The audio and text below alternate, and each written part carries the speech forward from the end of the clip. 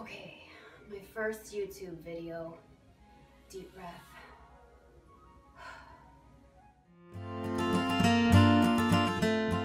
Hey guys, my name is Michelle and I'm coming to you from Peachy Clean HQ, aka my house, where hey, dirt happens. Today, we're going to be talking about dusting.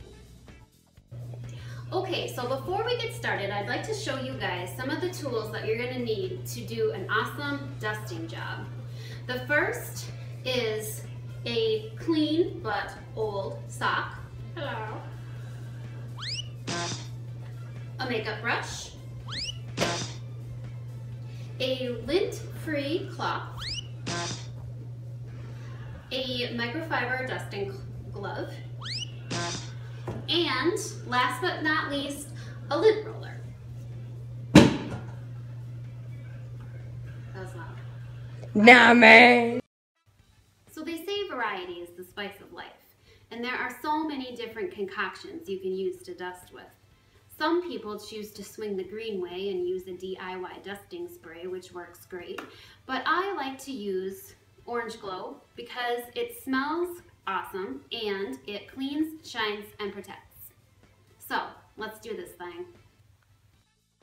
The first thing I like to do is just to take a lint roller and go over my lamp shades to rid them of any dust that's been hanging around. Alright, so now that we have that done, I want to take my sock and put that on one hand, and some people like to cut a hole in the side, it gives their thumb a better grip, and then take my dusting glove, put that on the other hand, and take the Orange Glow and spray it on the sock. And we're ready to dust some furniture. Anyone else channel their inner Michael Jackson when they're wearing just one glove?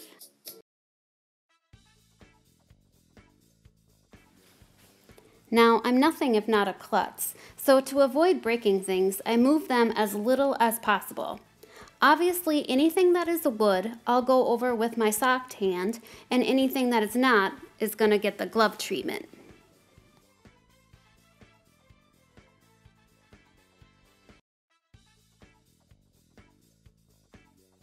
So here we come to our huge flat screen TV.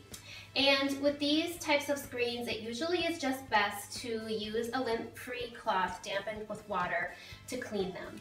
And I have my cloth folded into two sections here. And I'm going to get the front section wet with some water. And then I'm going to leave the back section dry.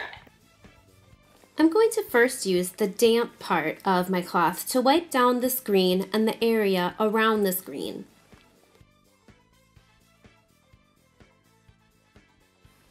Then I use the dry portion to get rid of any streaks or water spots. Okay, so I know you guys are asking, but Michelle, we haven't used the makeup brush yet. Well, buck up, Buttercup, because that's next. Soft brushes, such as makeup and paint brushes, are perfect for doing detail work. Just dampen with a little water and voila, dust-free nooks and crannies. I do have one final tip, and that is that I like to move along the edges of the room from one end to the other, and then move into the things that need to be dusted in the middle of the room. That way I make sure that I don't miss anything. And there you have it, a dusted living room.